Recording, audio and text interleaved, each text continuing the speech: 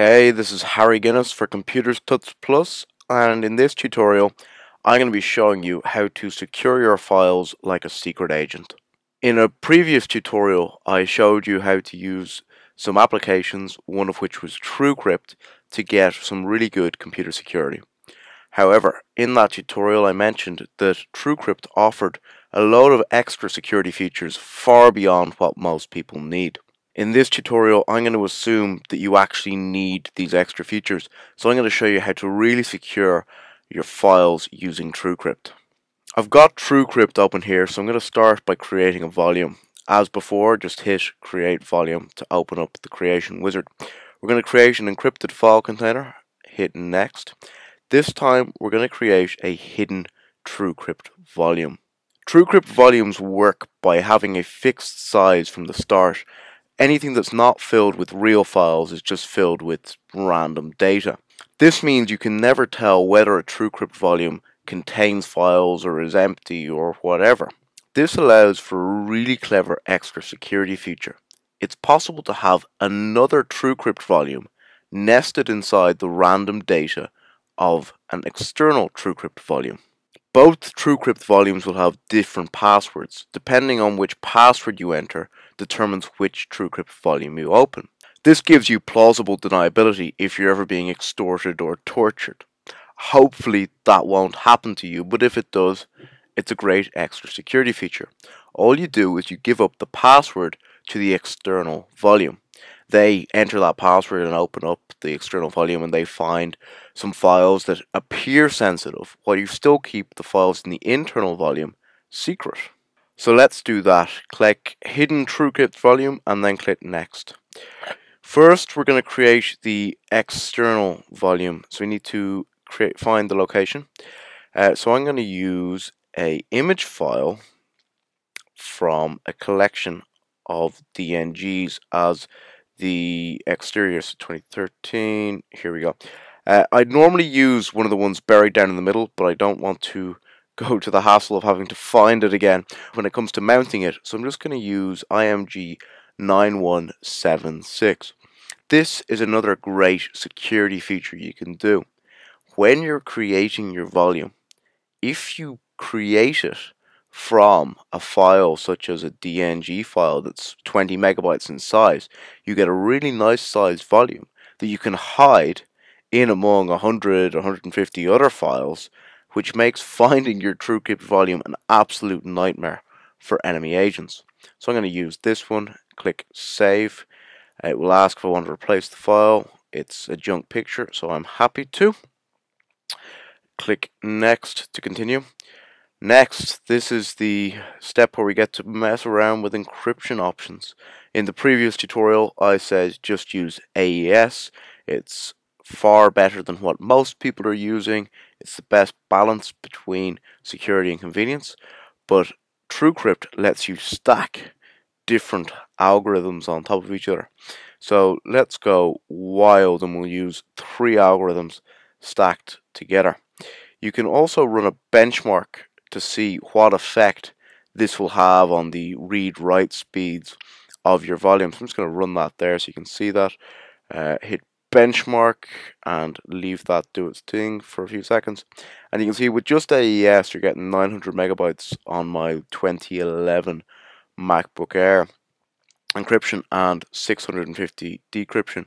But the Serpent Twofish AES, which you selected, only gives you 55 megabits per second, or megabytes per second encryption and 41 decryption.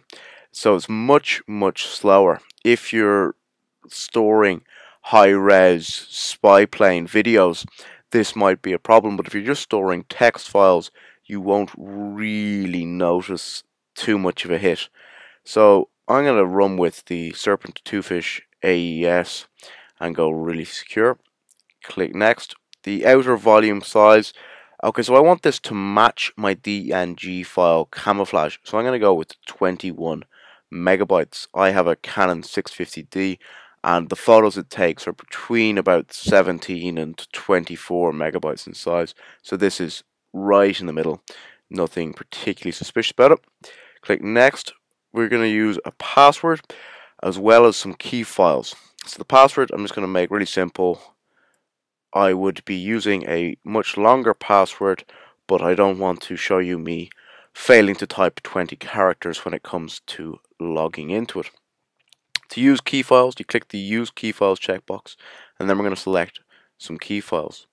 This brings up the key files menu, so I'm going to go Add Key Files.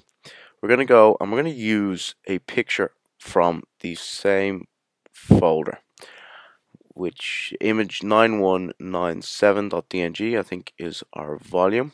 So let's use image 9198.dng as our key file. Click Open to select that as a key file. Then we'll click OK.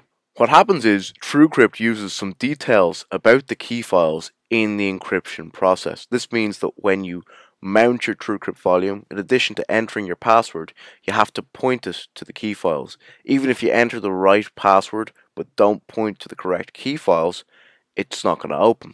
So key files act just like keys. If you delete a key file or lose it or store it on a USB key, the volume's inaccessible.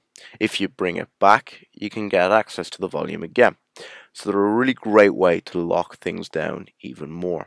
I've got my key file selected, my password entered. Click Next. I will get this warning. If I was doing this for real, I would obviously be using a much longer string. It recommends 20 characters, which you can't go wrong with. Click Yes. Now we've got to create the random pool from which it will pull the header key and the master key. You got to move your mouse around randomly to generate that. Computers are bad at generating random numbers, so this makes it possible. Once that's done, click Format. It says the file already exists. That's fine. We're going to replace it, so we'll click Yes.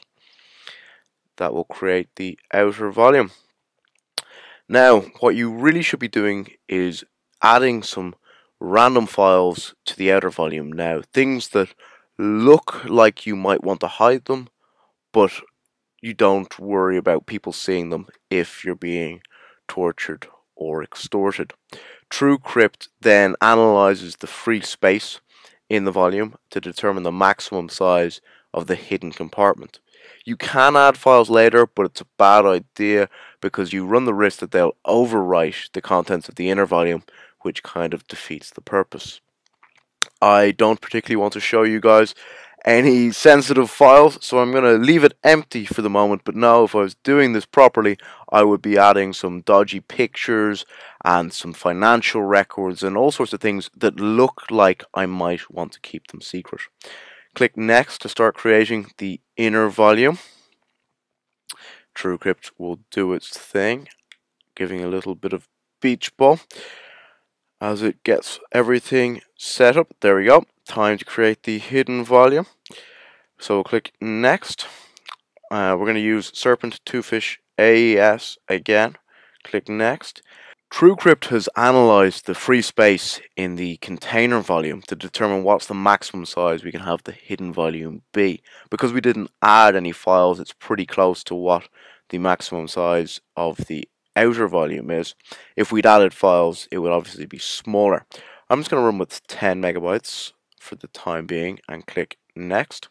Now we need to add a different password. So I'm going to enter 1, 2, 3, 4, 5, 6 here, which is slightly different to the password I entered last time. And we're not going to use any key files. This means that if we enter the password I entered earlier, we get taken to the outer volume, whereas if we enter 1, 2, 3, 4, 5, 6, we get taken to the inner volume. Click Next. It gives me the short password warning. Again, I'll be using a longer password if I was doing this for real. Hit Yes. File system format type FAT. That's grand. Click Next. Create another random pool. Click Format. The hidden TrueCrypt volume has been successfully created and is ready for use. Click OK. If you want to create another volume, click Next. Otherwise, click Exit. Alright, it's now time to mount the volume. So we hit Select File and navigate to where we've got the volume. 9176, that's the volume. Click Open and click Mount. Now I've got to enter the password. If I enter 1, 2, 3, 4, 5, 6, I'll be taken to the internal volume. If I enter the other password and attach a key file, which was 98 there, click open once it's finished loading up. Because these are quite big files, it can take a few seconds there. Click OK and click OK. This will mount up the external container. So we'll just dismount that because we don't want to go into that. That's now dismounted. So if instead we keep that file there and hit mount, and we enter 1, 2, 3, 4, 5, 6 without any key files and click OK, it will mount up a slightly smaller volume. So as you can see, we're getting 2 volumes from the one TrueCrypt vault. This means that if another Tuts Plus author ever decides to torture or extort me to get my list of tutorial ideas, I can point them to a dummy list of terrible ideas while still storing my wonderful ideas in the internal vault. Thanks for watching this screencast, and for more information you should check out the tutorial below.